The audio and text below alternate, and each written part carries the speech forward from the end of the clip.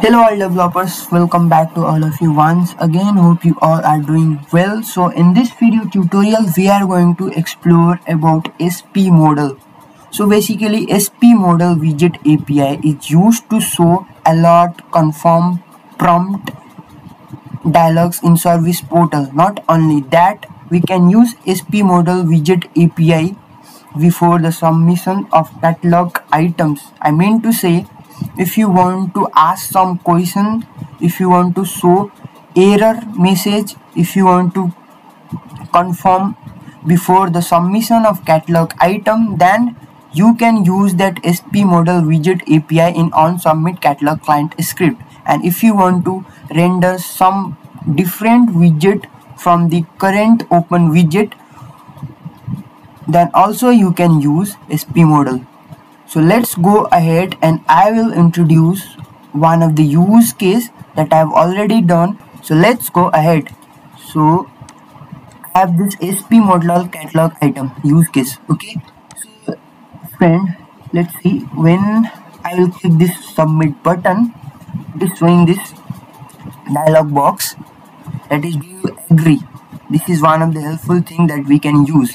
Okay, and if I will say yes, it will submit the RITM, and if I will click this no button, see, it will say no, not agree with you. Okay, it has not submitted. Let's click this submit button again, and this time I will click this yes button. So you could see, thank you, have a nice day. And if I will click this OK,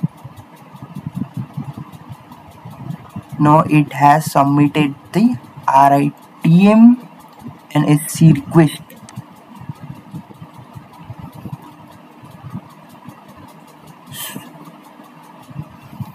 So friends, let's see how have I designed this script to show all this dialog box. For that I have created a onSubmit catalog client script in this sPmodal catalog item use case catalog item. So let me open that client script, and so you could see here I have given the name like this and applies to catalog item, and this is our sPmodal catalog item use case, which is the catalog item, and its type is submit. And UI type, you have to select the all mobile service portal.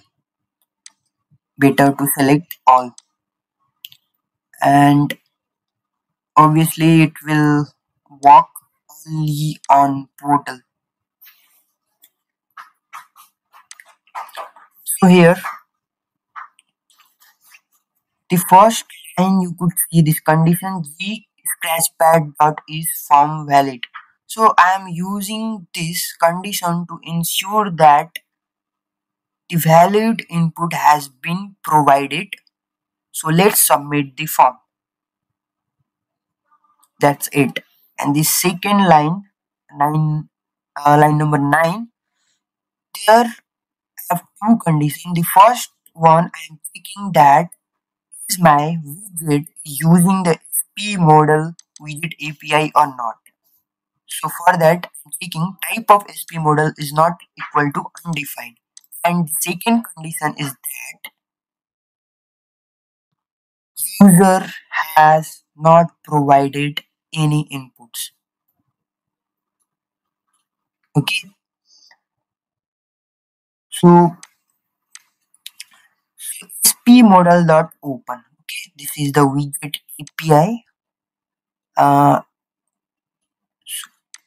Soon you log into your developer instance, this one page. So from here you can search by typing sPmodal,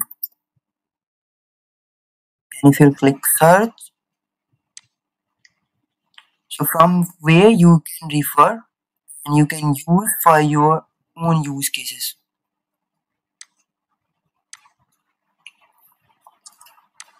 So this open is the method of this sPmodal widget API object, and this taking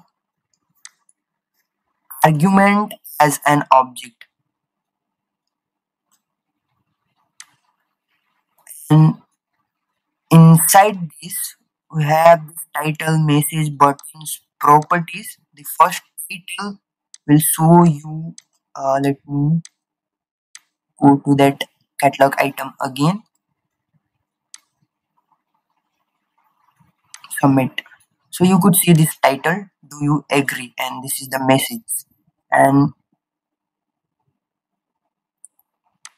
okay, and these two buttons, no and yes, also been configured from here.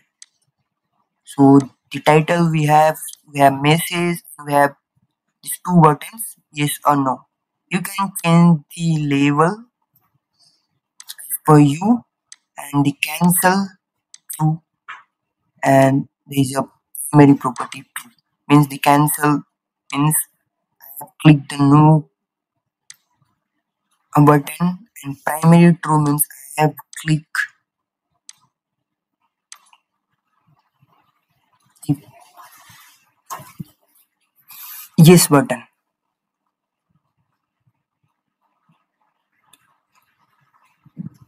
And it might be for the color, you could see showing different for the no and different for this one. Okay, and once this prompt will be open, okay, and if the user clicks on either no or yes button, so for the yes, see, after that also we are calling the function called then, and here we are passing two back function. The first one is for this button and second one is for no button. So if I will click the yes button, then it will show another message in this alert function, and here we are just passing the string message, thank you, have a nice day. And after that it will show one button, right? Okay, and if you click that again it will call this function inside. Now it is making this is form valid property to true, and again it is submitting the form again. Here you could see the form.submit action name, and if you will have some action,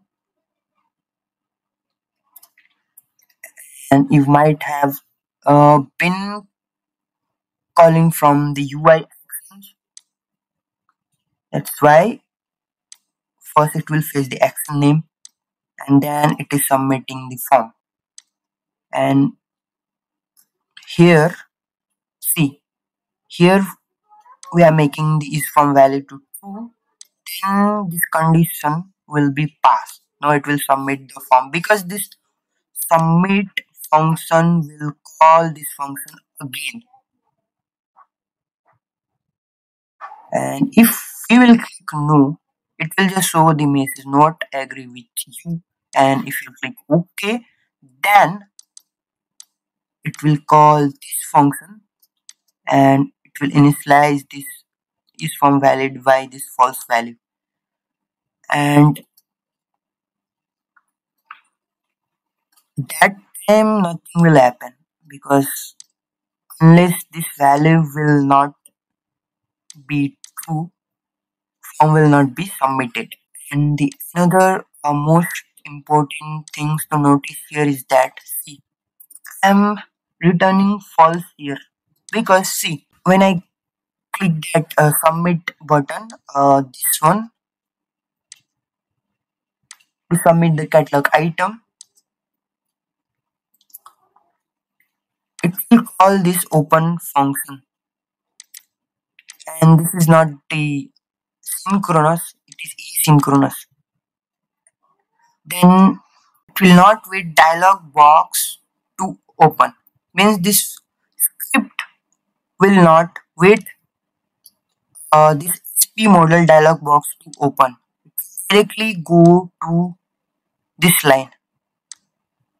If I would have not written this line first, see what will happen. Let me save this.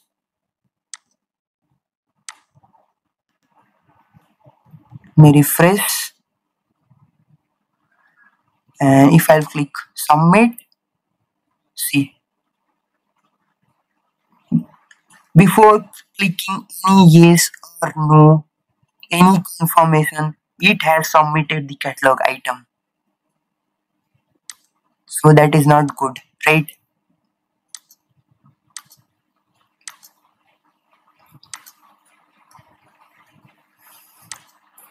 So this line is precious.